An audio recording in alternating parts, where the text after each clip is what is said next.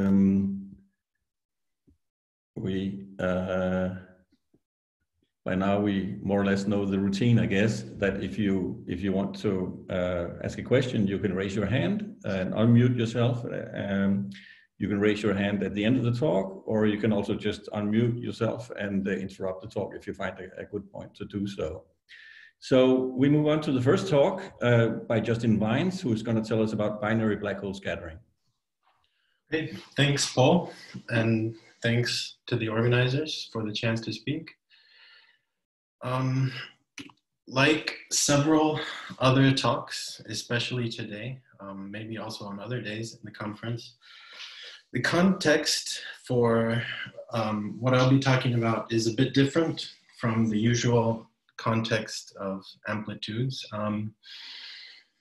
having to do with the exciting new science of gravitational wave astronomy with detectors like LIGO and the soon-to-be gravitational wave detectors in space that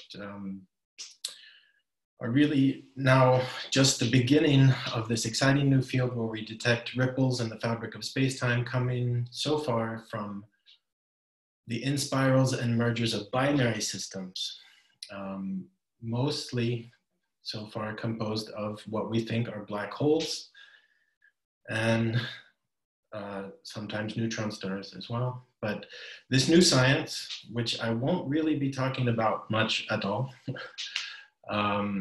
but this new science requires very accurate theoretical predictions for the dynamics of binary systems of compact objects such as black holes. And among the many ways that this can be approached, for example, as opposed to intense full numerical simulations of Einstein's equations for a binary black hole system, weak field perturbation theory is a crucial input for these theoretical predictions to be able to cover the whole parameter space. And this comes in to meet the amplitudes picture in that doing perturbation theory in classical physics is still difficult. And it turns out we have seen recently that amplitudes technology, so originating from quantum field theories, is demonstrating its potential to surpass traditional classical methods in solving the two-body problem. So keeping that in mind, I'm not actually going to say much else about gravitational waves, but about solving the binary spinning black hole problem, let's think briefly about some of the scales that are involved. So say, here I'm picturing two black holes with, say, a horizon and a spin. So in fact, my talk is going to be focusing very much on the effects of the spin of the black holes, which is a big complication, but a very interesting and very necessary one for the applications. So the spin angular momentum, the S here, is related to a very important quantity, this A parameter. So for each black hole, the spin divided by the mass when the speed of light equals 1 gives you the so-called ring radius, A. So actually, this parameter A, spin over mass, is measuring the radius of the ring singularity of the black hole, which usually is hidden behind the horizon of the black hole, unless A is bigger than GM, in which case actually we have a naked singularity. Keeping that in mind, oh dear. Well, the traditional, and then so we have, say, speed of relative speed between the two black holes and the distance are separating them. That gives us some scales. And the traditional way to perturbatively approach solving the binary black hole problem is the post-Newtonian method, where we have the small parameter GM over R measuring the field strength. We assume that's small. And if this system is in a bound orbit, that's going to be of the same order as the velocity squared. And if the black holes are not naked singularities, if they're actually sub-extremal black holes, that will also be the same order as the ring radius or the rescaled spin over the distance. So all three of these small parameters are of the same order, and we assume we do perturbation theory there. That's the post-Newtonian approach. That's the traditional approach here. I've listed some reviews that review that scheme. And an alternative is to imagine, at least in principle, I can say I have weak fields, but relativistic speeds. And this one is a bit weirder, but I could also treat this expansion in the spin, essentially, or the ring radius. I could also treat that small parameter as independent and maybe even work to all orders in that parameter, to all orders in the spin, while still trying to do a weak field expansion. So this gets a bit strange again, because if I do that technically, actually, then I'm not talking about a black hole anymore. I'm formally in the naked singularity regime, but maybe that's okay, at least mathematically, formally. We can do that. And so this scheme can be called the post-Minkowskian approximation, where we assume weak fields, basically an expansion in G, but relativistic, unconstrained speeds, and maybe also working to all orders in the spin. And in the interest of time, there has been some recent significant progress in getting new results for the interactions of black holes in this post-Minkowskian approximation, some of which are reviewed here, without spin going up to G cubed or the 2-loop level, and some progress with spins at the order G squared or 1-loop or second post-Minkowskian level. But something which I find very interesting and have been involved with is the fact that at linear order in G, we really do seem to be able to make sense of working to all orders in the spin of the black hole and also to all orders in the velocity. And I want to next tell you a bit about that and wonder about the prospect of doing the same thing at higher orders in perturbation theory.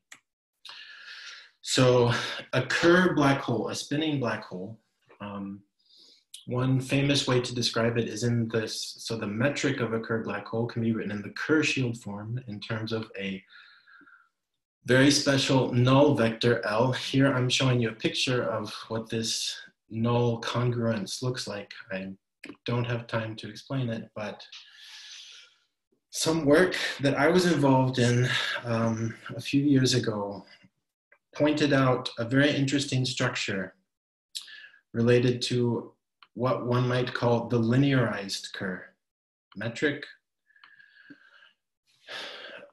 which can be written in this very simple form. So this linearization differs from the exact Kerr metric in Kerr shield form by something that looks like a linearized gauge transformation. I'll come back to that later, I hope, if I have time. Doesn't matter at linear order. So at linear order, this metric perturbation has the form of a very simple exponential of spin times derivative operator acting on, so if this became just the identity, this would be the linearized Schwarzschild metric with 2 copies of the 4 velocity and then this 1/r potential. That's linearized Schwarzschild. You add in this exponential of spin times derivative, and that turns it into the linearized Kerr or spinning black hole metric at linear order. And a very interesting story has developed concerning the treatment of an effective Kerr black hole in linearized gravity. So a linearized Kerr black hole. We just briefly looked at one way to write the linearized metric associated with this object, and also still on the classical side, there's a direct relationship between that metric perturbation and an effective action, which then on the one hand encodes that linear field and also encodes the linear response to external fields. So this kind of effective action can start allowing us to take 2 of these objects and let them interact with each other and the linear gravitational field, including the full tower of spin-induced multipole moments, and a particular form of an effective action principle that encoded these things, and in particular this field, was first written down by Levy and Steinhoff in this paper. And I'm not showing you exactly that action principle. It involves some very important kinematical terms, but one might say that the dynamics can be summarized by an effective dynamical mass shell constraint, which looks like this. And the important point here, so of course I'm skipping many details, but there are couplings between this A is the spin vector, essentially the same thing we had here. A, again, is the ring radius. It's a spin divided by mass, but this vector is like the Pauli-Lubansky spin vector divided by mass. And then this 4 velocity of the black hole contracted into the Riemann tensor in this way. And more covariant derivatives of the Riemann tensor with more and more powers of spin. This infinite sum of couplings, it turns out these are multipole couplings. We'll see more about that in a moment. As already written down here, is equivalent to this linearized field. And then we're neglecting here higher order terms. But now, finally, back to the amplitude story. It turned out that a few years ago, this is obviously the wrong archive number. I'm sorry, that's the same as this, but there was a paper by Arkani Hamed, Huang, and Huang, where they were looking at scattering amplitudes for massive, and one of the many things they looked at in that paper was scattering amplitudes for massive spin S particles and a graviton. And they wrote down this 3-point amplitude, which they termed the minimal coupling amplitude, being the one which has a unique, well-behaved high energy limit. And in that paper, they said nothing about black holes.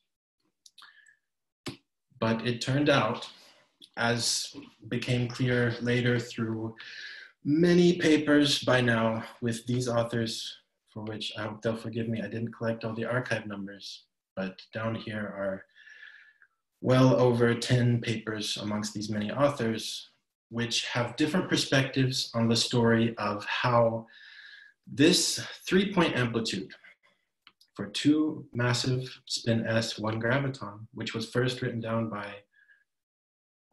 Arkani Hamed et al., having no thoughts of black holes as far as I know, it turns out that this minimal coupling, unique, well-behaved high energy limit 3-point amplitude does correspond to black holes in a certain way, well, in a classical limit. And another part of this story, which goes back, as far as I know, the first time this was pointed out was by Vaidya, that, so here I have, an amplitude that is for a finite spin S. And if I consider finite spins, so say spin 0, I get in a classical limit basically a point particle, a monopole. In the gravitational multipole expansion, that monopole coupling is universal. It doesn't depend on the type of body under consideration. I go to spin half, say, so a massive spin half, a Dirac particle exchanging gravitons, it has a dipole or spin orbit coupling that is also universal in gravity. In the gravitational multipole expansion, the dynamics corresponding to the monopole and dipole levels is universal, basically as a consequence of local Poincare symmetry. But if I continue, if I go to a spin 1 particle, minimally coupled, exchanging gravitons with other things, it has a quadrupole moment proportional to spin squared that very specifically matches the black hole quadrupole moment. And as I keep, so this was pointed out by Vaidya, as I keep going higher and higher in the quantum, the spin quantum number, I get more and more multipoles of my classical particles. And if these quantum spinning particles are minimally coupled, then I get this specific matching to black holes. Justin? Yes. We have a question. I think it can be useful once in a while to take a question on the fly. So Yes, let's someone do it. unfortunately not identified with full name, Aslan, has a question. Would you Yeah, like to unmute I have a yourself? question. Yeah. In this amplitude, if we have, instead of graviton, we have gluon, what will be the amplitude? I'm sorry, I did not understand. Could you repeat?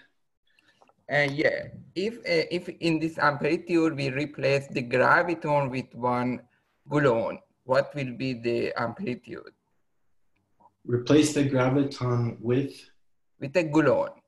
a gluon. Yeah.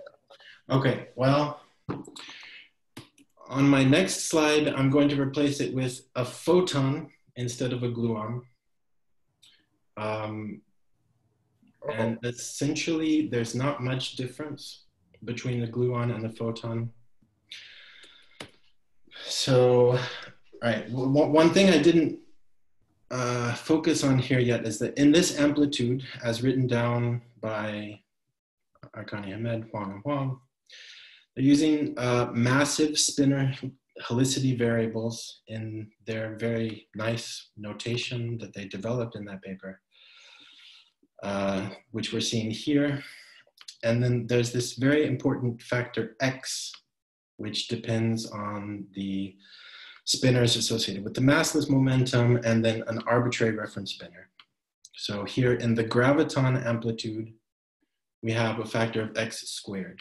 And to answer your question about, so I think, well, first for photons, there is an analogous amplitude for photons. And apart from the couplings, which I've omitted in this proportionality, the only difference between the massive spin S guys meeting a graviton and the massive spin S guys meeting a photon is that it's X instead of X squared. If it was a gluon, you would have a color factor here. But I think that's the only change. It would still be X instead of X squared for a gauge field. And so this, in this original, in this paper by Arkani Ahmed et al., they also talked about this photon versus graviton amplitudes and how there's what you might call a double copy structure, in that there's simply X for photons and X squared for gravitons. I'm also pointing out here. And I have another question. If this relation between two amplitude is with graviton and photon is consistent with the effective field theory in the Lagrangian, Okay, so we can't just derive this equation in the amplitude context. So in the paper by AHH, as I'll call them from now on, they did not look at Lagrangians or really field theories at all. And in fact, they wrote down this amplitude. Basically, you could say they bootstrapped it in an S matrix approach, like context, like applying appropriate general principles, unitarity, locality, etc. You can parameterize the conceivable forms of amplitudes. And again, an important point here was to fix this unique answer for such a 3-point amplitude. I think I have it back on this slide.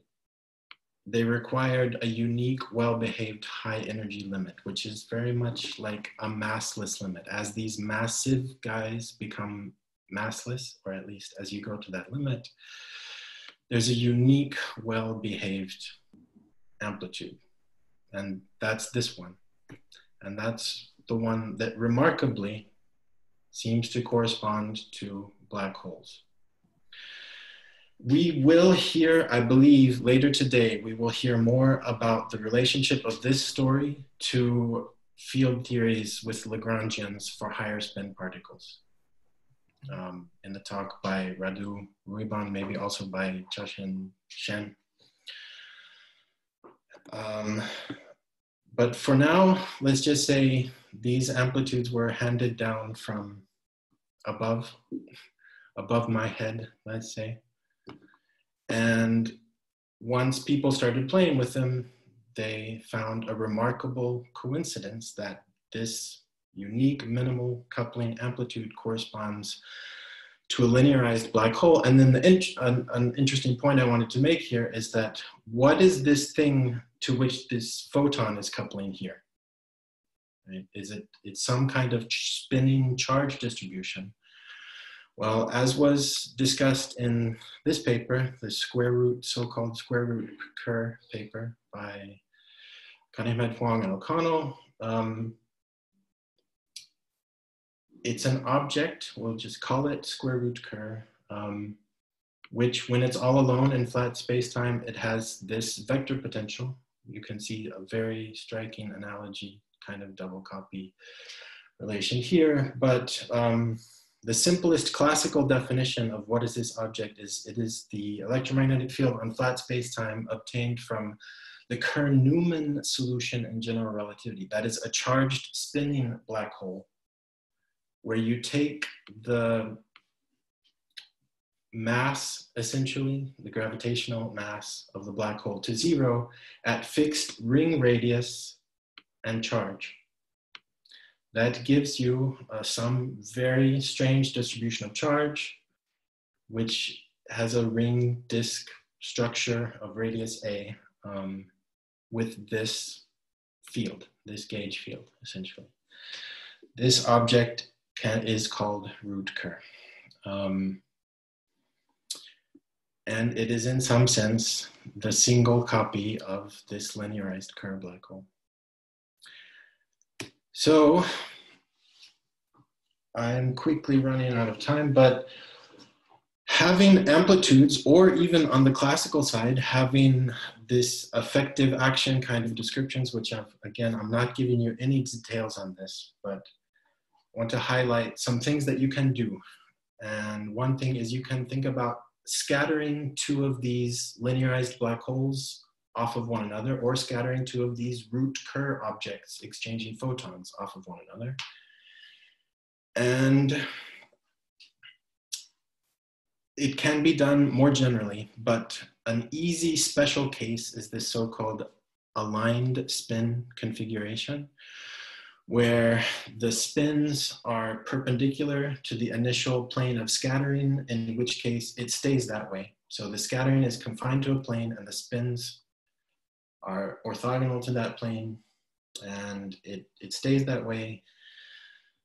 The complete picture of what's happening is given by this scattering angle chi, by which both bodies are scattered in the center of mass frame, and going either via a classical effective action approach or directly via the amplitudes and an iconal approach, which again, I'm not giving any details, but you can see it in some of the references I've mentioned. You get these amazingly simple answers for the scattering angle for this scattering of two spinning black holes in the gravitational case, with their each ring radius there, or two of these root Kerr objects exchanging photons. And even here in the classical context, you see this remarkably simple double copy-like structure, where, in fact, it's interesting to point out that in this answer for the scattering angle, these two terms could be said to directly correspond to the two different helicities of the exchanged graviton. And another interesting point here is to think about this smooth massless limit, which both of these answers have. Essentially, when the V goes to 1 or V goes to C, one of these two terms disappears, and you have only one helicity of the exchanged graviton or photon contributing, which is an interesting point. But perhaps more interestingly for us for the near future is that this massless limit or ultra-relativistic limit, the speed goes to the speed of light, the relative speed at infinity, I forgot to define this up here. This limit exists and it's smooth. And so this is a special case that I'm emphasizing, this aligned spin scattering, but at tree level, at the one graviton or photon exchange level, this can be done more generally, and there's some work here which looks at that. So that was this tree level or one messenger exchange process. Can we go beyond this? Can we go to higher orders in perturbation theory, which even for the classical problem correspond to higher loops? And I think I need to finish up very quickly, but in the same paper by Arkani, Hamed, Huang, and Huang, they also discussed the so-called minimally coupled Compton amplitudes, which correspond to those same unique minimally coupled 3-point amplitudes. And they wrote down answers for those amplitudes, which were also basically bootstrapped, one could say, by some certain consistency requirements. In particular here, consistency with those 3-point amplitudes and factorization, etc. But they were not valid for arbitrary spins, unlike those 3-point amplitudes. Those 3-point amplitudes really made sense for arbitrary little s spin quantum number, and you could then take the limit where that goes to infinity and get this full tower of multipoles. Whereas for this Compton amplitude, which enters the best way to look at the one loop process, this triangle unitarity cut up here, these amplitudes have problems for higher spins. For the photon case, when the spin of the massive guy goes above 1, we get a spurious pole. And for the gravitational case, when the spin of the massive guy goes above 2, we get a spurious pole. So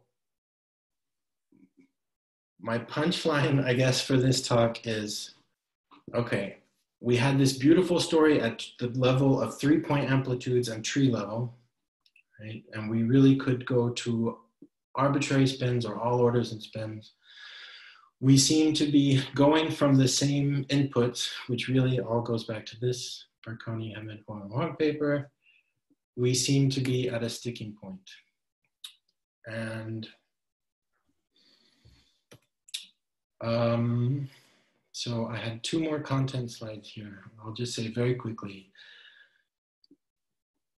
Already, if we don't try to go above spin 2 for the gravitational case, which as we saw back here, corresponds to going up to the 4th order in spin for the classical black holes, say, that was already giving new results as far as classical gravity was concerned, which it wasn't clear whether they really corresponded to classical black holes in general relativity or not. And let me just say, there was this paper which addressed that question and seems to come very close, if not all the way to the answer that yes, that what came from that amplitude is matching things that can be obtained from independent classical calculations, which I don't have time to describe. And then can we go beyond, say, to the 5th order n spin, etc.? Let's just say attempts are underway to do that and in progress. And I think my time is definitely up. So thank you very much for listening. Thank you, Justin. You deserve a round of applause. So thanks a lot. And you're already interrupted a couple of times, but we can still have a few questions. There's one from Enrico Herman. Please unmute yourself. Hi, Justin. Thanks for the nice talk. I have one question about your scattering angle formula. So formally there's a pole when you set A1 and plus A2 equals B. So the thing blows up. Yeah. Do you have a physical interpretation of what that place is? Because it also shows up in the photon case. So if it were to be related to a naked singularity, I would have expected that it would be absent for the E and M case, no? Well, in a sense, this pole is essentially the 2 rings are touching one another at this pole. And, you know, like think about even in the non-spinning case, so set all of these ring radii to 0, we have a pole at B equals 0, at impact parameter equals 0.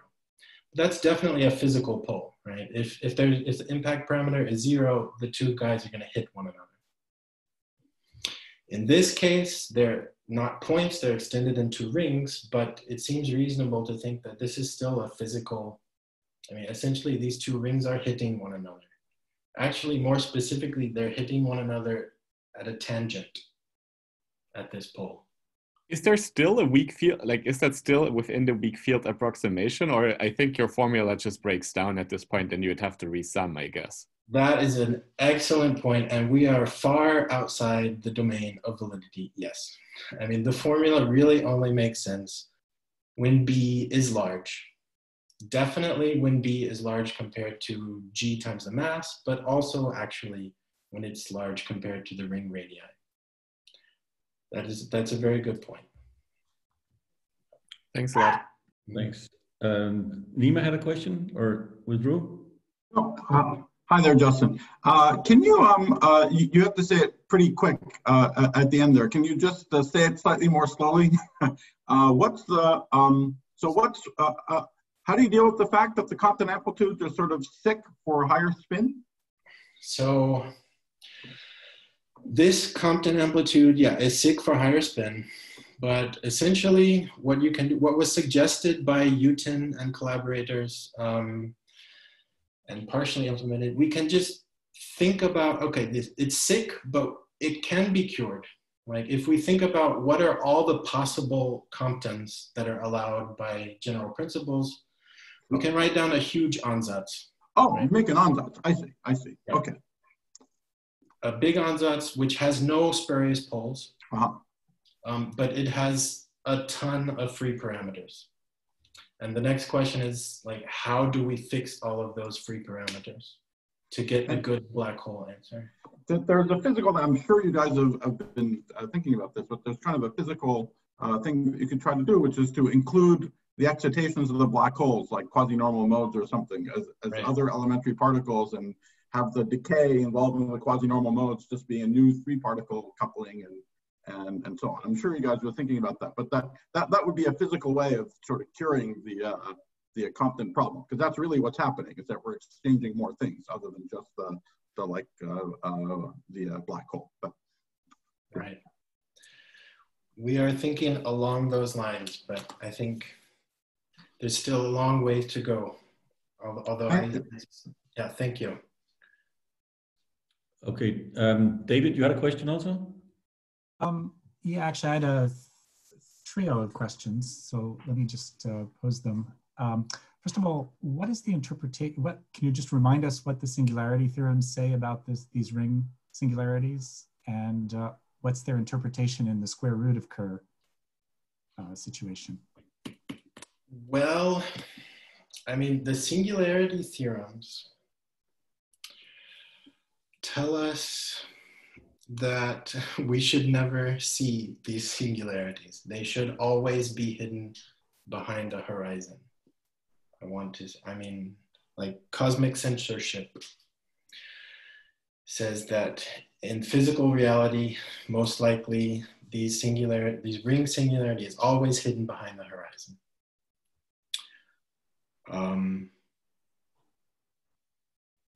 Because there was a hint in your talk that you're not 100%. Well, 100% be believing that. It's just that mathematically, one can think, you know, in this story at tree level or at the 3-point level, we're basically considering linearized gravity, and there is no horizon there. And we really are seeing this linearized Kerr solution. You could say it has this exposed naked ring singularity, which you can see because there is no horizon in linearized gravity. That's one possible thing to say in response to what you're saying. And so then you would say that actually the same thing would hold true in the square root of Kerr. Oh, I really right. shouldn't be thinking about that. Well, for square root of Kerr, which is an electromagnetic field in flat spacetime, right? Forget gravity, forget Kerr spacetime. Yeah, that is definitely a naked singularity. The current corresponding to this gauge field here is a ridiculously singular ring disk thing. Yeah. All right, Justin, I think we got to stop the questions here. Thanks again very much. We give you an applause. Thank you. And we set up